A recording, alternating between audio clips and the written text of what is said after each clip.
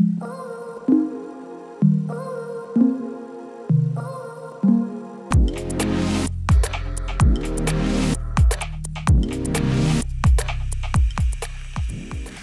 cracking YouTube? Hope you're all doing really well.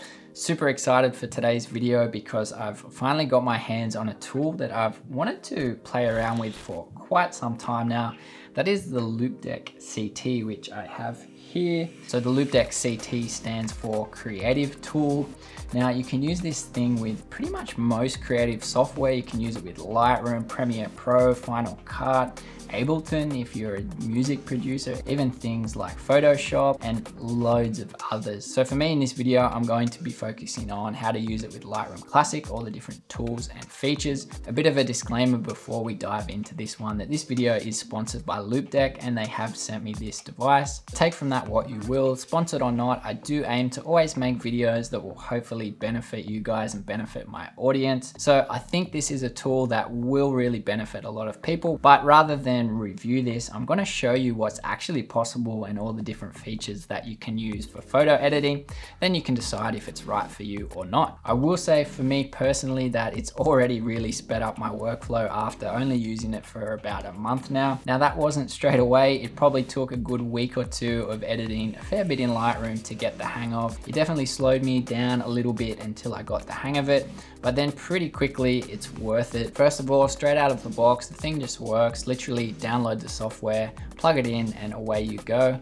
I usually do spend a good amount of time editing at cafes and out about. Haven't been able to do that yet, but I'm definitely going to be taking this with me. So for someone who doesn't like having a lot of stuff on the desk, the overall size of the Loupedeck CT is really great, especially if you compare it to some of the older Loupedecks. It also looks really nice and sleek. And also when you're adjusting all the wheels and dials, even the touch screens, the response and kind of the tactile feel, everything feels like it's really well built and it's actually pretty fun using. So we're going to jump into Lightroom and I'm going to show you all the different buttons and dials on the Loupedeck CT here and show you what you can do with each of them. So the first thing that I wanted to show you, even jumping between apps, straight away the Loupedeck screen and buttons will change. It will recognize what app you're in automatically and be there ready to go. Even in Lightroom, if I switch across between develop, come back to library, straight away it automatically recognizes that. Even if you're in develop and making some adjustments to any of the sliders or anything, it will automatically open those up on the screen. So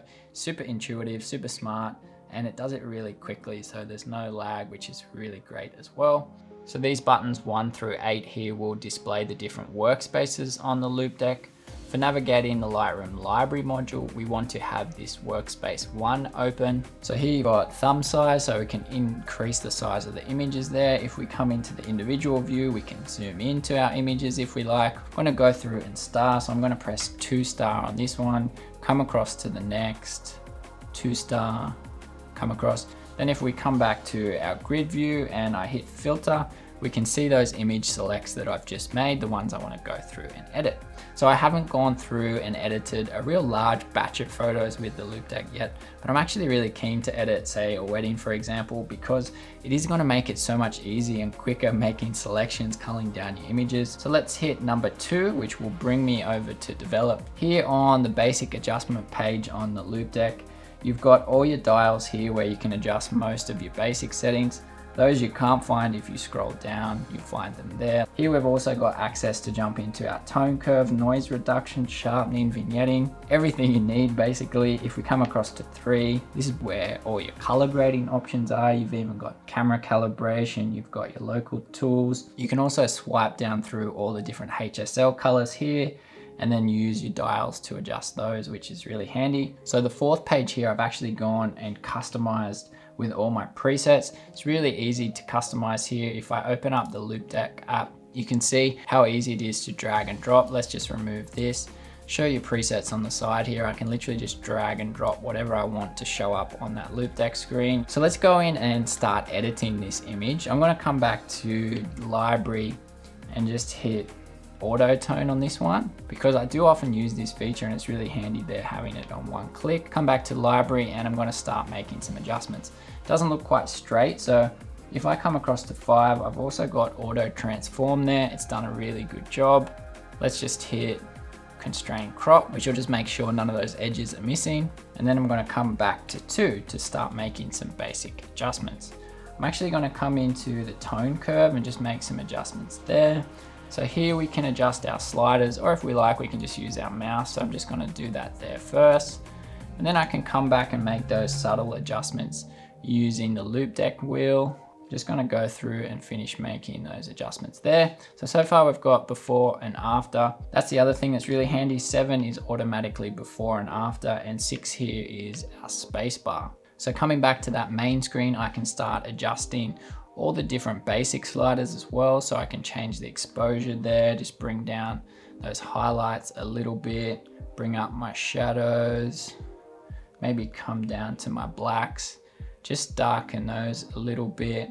And I'm just going to reduce the clarity and also the texture a little bit. So before and after.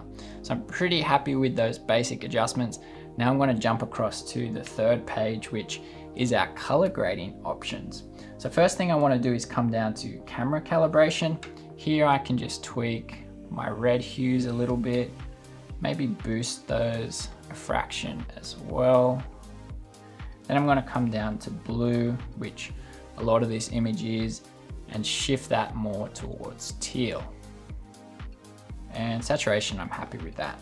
So come back to our main screen. Here I can start making adjustments to the individual colors with these HSL dials as well. So I'm going to click on aqua and blue to bring up my aqua and blue sliders. Of course, you can drag this as well.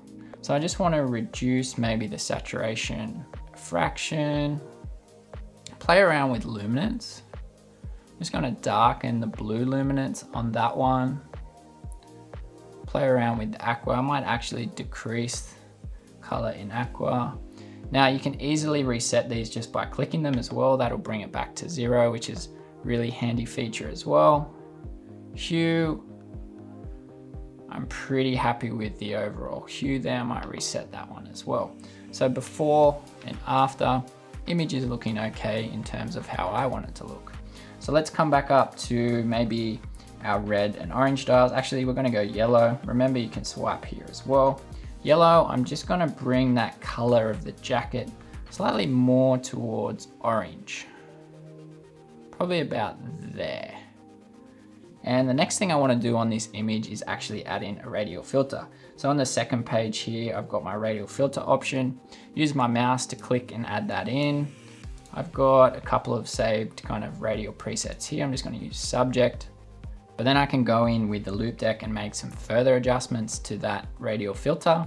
So I'm just going to bring up the shadows a little bit, maybe bring up the exposure a fraction, bring up my texture and clarity again. I've got a second page there of tools.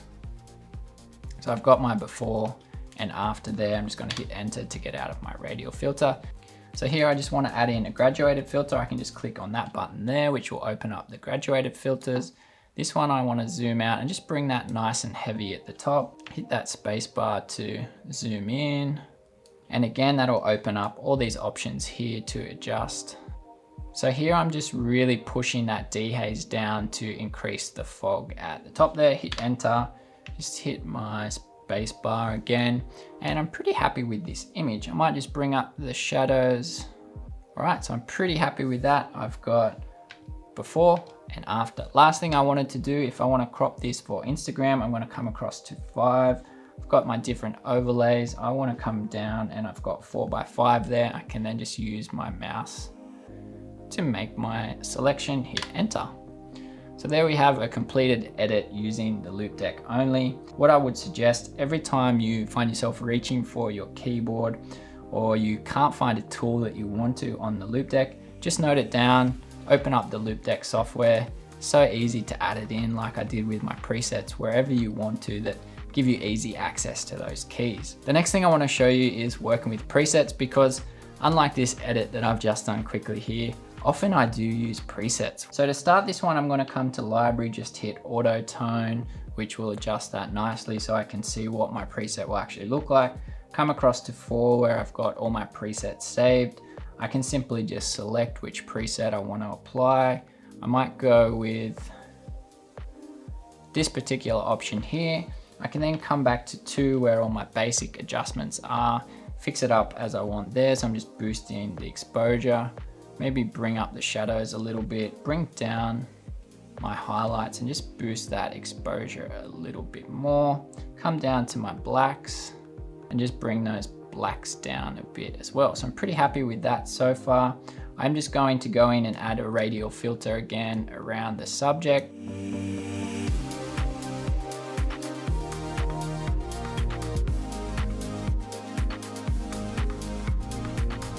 A really quick edit using a preset as well. So the other thing I love about Loupedeck, if you're editing similar photos, if I come across to the next image there, I can easily just hit paste from previous and it's gonna copy those exact settings across. I can do that on any images that look the same, come across to another one, and again, just hit paste from previous, and I've got that edit there ready to go. I can go and tweak it as you kind of see fit. So I am finding myself using that button a lot as well. So what I've been doing when editing with the Loupedeck, pretty much just editing with the mouse and the Loupedeck. If I was editing in say Premiere Pro, which I haven't had the chance to use the Loupedeck too much yet, I would probably have the Loupedeck next to my keyboard so I can still type in text and search through different effects, things like that, but still have easy access to the Loupedeck. Something like Lightroom like this, I've found that I don't need the keyboard because you can add in all those keyboard shortcuts. So there we have photo editing on the Loupedeck CT. Thanks so much for watching. This has been a really fun video to make. So thanks to Loupedeck for sending me over the device as well. Keep creating, keep growing. I'm TKNORTH. Catch you in the next one. Bye for now.